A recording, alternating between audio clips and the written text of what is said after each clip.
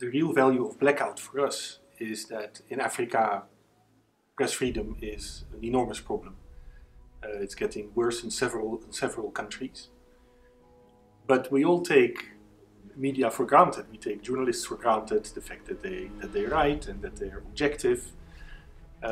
We just think that that is a normal situation, but it's not. Freedom of the press comes with an enormous responsibility.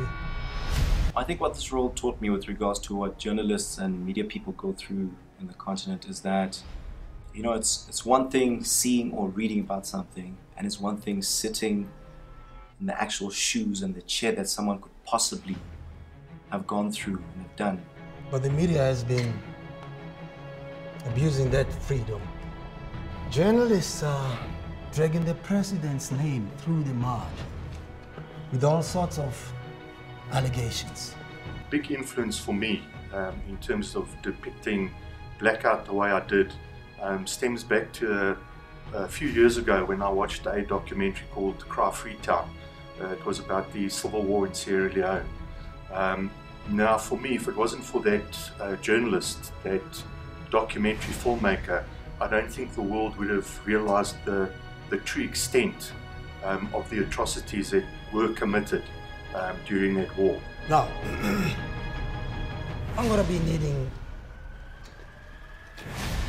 the password to your laptop. I'm sorry, I can't help you. It was very cold in there. No one gave a damn about what I was going through because that's how we sit and that's how we work.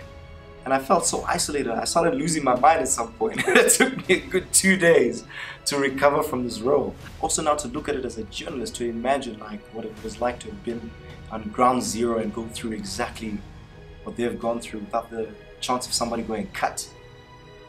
You know? So I learned quite a lot, and I think it gave me a whole new respect and a whole new look at what journalists go through, because I was telling the guys and said, I was like, I'd have given this up. You know, 20 minutes I'd have told you everything you need to know. So, respect to journalists.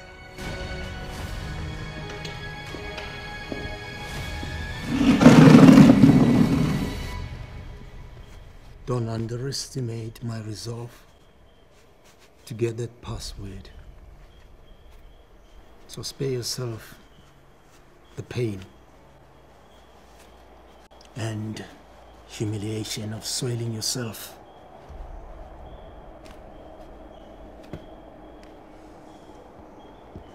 What's the password?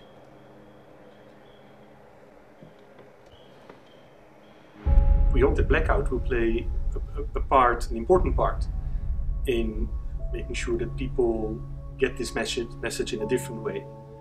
And also that they understand that this is something they have to work for. Support journalists, support journalism, and deal with governments who try to repress journalists and free press.